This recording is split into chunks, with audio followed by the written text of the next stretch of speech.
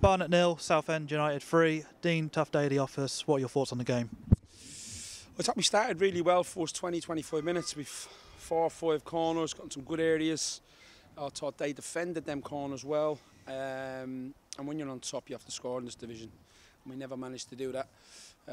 Southend got on top of the back end of the second half and managed to score within that period from the third phase of a corner. And then started the second half. Obviously, we knew the next goal was going to be vital, and they got it from a long throw. So I thought they defended much better than us on the night, and I just think probably we were out too many key players tonight against a very, very good Southend side. Like you say, it was an even start to the game, but it sort of slipped away after the second goal win. And what sort of lessons are you going to take away from today's game? Well, goals change games. You know, what lessons I've learned? I always learn lessons from the game. You know, look at our squad. The depth of our squad needs to be a little bit stronger. I think that's important. And to be fair, some of the boys haven't kept to the standards they've set, but this division's relentless. Like I said all along, you can win 3 on the bounce as quick as lose 3 on the bounce, and it comes thick. We have to go again Saturday in the FA Cup. We've got to go again next Tuesday at Aldrum, Saturday after at Oldham. So there's loads of lessons learned, just to strengthen depth really. If you look at both squads, which obviously Southend come here tonight, you know, they got Reece Murphy, they got Jake Hyde, they've got a lot of top players who are not even in the squad today. I know Reece has come on and hurt his ankle, but from our point of view, we need to strengthen. Sean Shields returned to the squad today and had a good shot at goal in the second half. How important is his performance today, or what are your thoughts on it?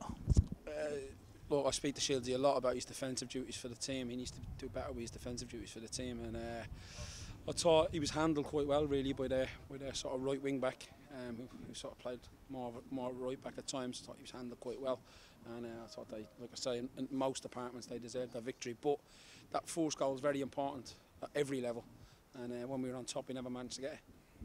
Sam Beard also returned to the matchday squad today and came on in the second half. How vital is it to make sure that he doesn't come back too quickly, and what are your thoughts? Look, Beardy's a good player. He's a strong player for the level. You know, he's missed probably 6 weeks now. It's been a long time out. We've got a lot of niggles, injuries. Big Moose is a loss. You've no Gorman today. You've no Powell, who hasn't featured all season. He was a massive player for us.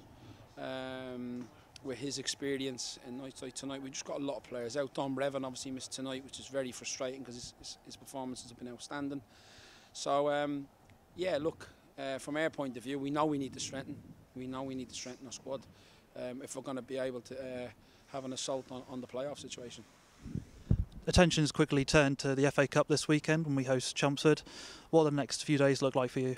Yeah, lads will be off tomorrow. Obviously, as a staff, we'll debrief the game. We'll go through it again with them on Thursday, our players. And then, like I say, we've got to learn our lessons quick. All in all, yeah, we'll prepare for the game on Saturday. It's just coming thick and fast, and we'll see who's fit and who's not fit. There's no doubt there'll probably be more injuries. That's the way it's sort of been for us. And yeah, we'll move on to the next game, and we're looking forward to it. FA Cup's a good distraction. It's a great showcase, the best competition in the world, in my opinion. And it's an opportunity for us to, we're at home, and we want to go after the opposition. To be fair to Chelmsford, they're flying. They won again tonight away at Bath, 1-0. They won 5-0 at the weekend, which we watched.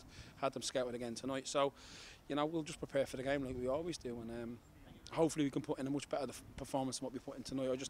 I thought, to be honest with you, the opposition deserved that victory, and they deserved to win by the scoreline as well. So full credit to them, but we have to make sure we keep to the standards we set at Bromley, Maidenhead's game as well, stuff like that. So we've got to make sure we keep to them standards, and if we do that, we're a good side. When we drop below them standards, that's what happens to us tonight. Dean, thanks for your time.